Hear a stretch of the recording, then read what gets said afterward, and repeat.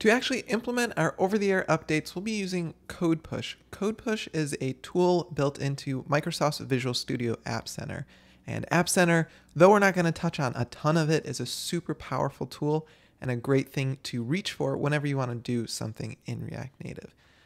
Again, it's built by Microsoft. It supports React Native, all kinds of other stuff. It's really, really a fantastic tool and almost in and of itself a reason to choose React Native. But basically, just go to appcenter.ms, create an account or sign in. And once you've done that, you can go ahead and create an application, or in my case, I'm going to go into an organization I created and then create an app. Once we're in here, I'll go ahead and click Add an App. I'm going to name this OTA Quiz iOS. And you'll notice that despite this is a React Native project, which supports iOS and Android, I want to namespace these by iOS and Android. That's going to give us flexibility to kind of run the iOS and Android apps kind of in tandem, where the reality is with React Native, you have native iOS and native Android apps. So we need to treat them differently. AppCenter has to treat them differently, the different release types. So you'll need to go ahead and create an app for iOS and for Android. So with that said, we'll go ahead and select a release type. I'm just going to say this is production.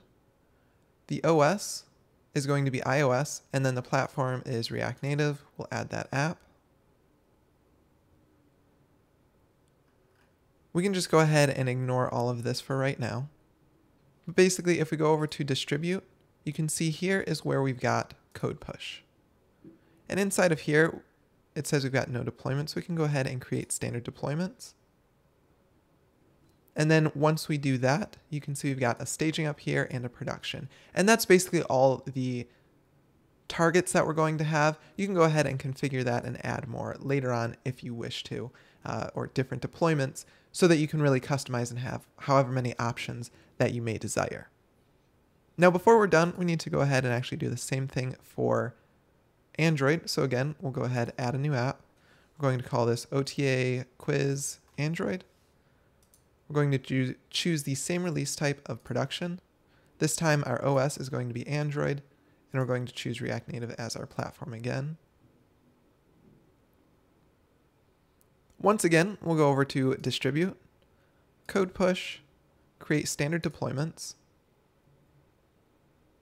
and then we're all set to go. We've got everything on the back end of AppCenter set up so that we can do CodePush deployments. Now we just need to go ahead and start CodePushifying our React Native application.